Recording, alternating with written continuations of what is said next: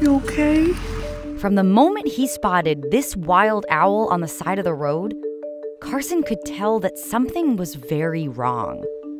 The owl wasn't moving, and he looked scared. Carson wasn't a professional animal rescuer, but he knew he couldn't just leave this owl all alone. So he decided to become a hero.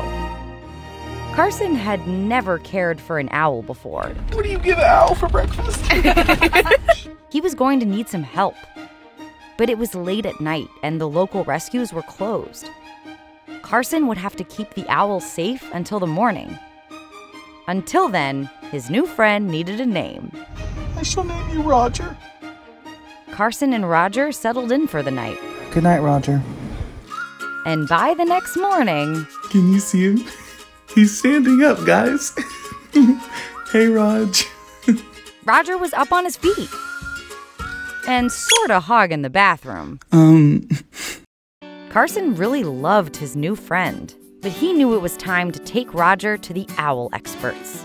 Just because Roger was up on his feet didn't mean he was ready for the wild again. All right, guys. So they hit the road. There he is.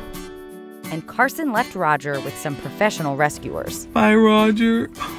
He was sad to say goodbye to Roger, but he knew he had done the right thing for his owl friend. When the experts got Roger back to their owl sanctuary, they gave him a thorough checkup and discovered the problem right away. Roger's wing was bruised. He would have to stay at the rescue until he could learn to fly again. They cleaned up his injured wing and gave him some medicine to make sure he didn't get sick. Roger was pretty nervous about all the attention. He'd never been this close to humans before. But the vets could tell Roger was a very brave owl. After a couple of days, his wing was starting to feel better. But before they could set Roger free, they'd have to make sure his wing was completely healed. He would need some flying practice. Are you ready, Roger? Time for a test flight.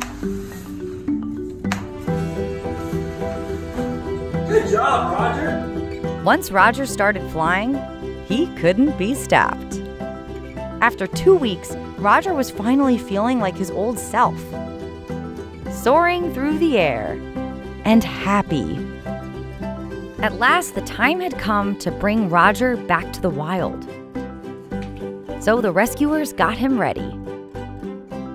They brought him to his home in the woods, where somebody special was waiting for him. His friend Carson. What's up? Roger took a moment and looked at all the people who had come to his rescue.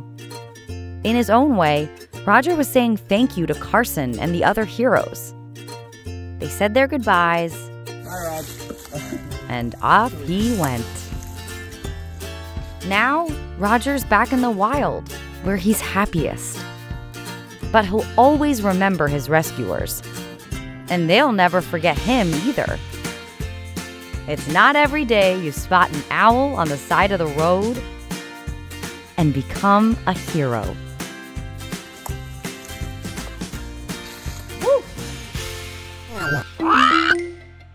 Dodo Kids. Help the kittens find the subscribe button.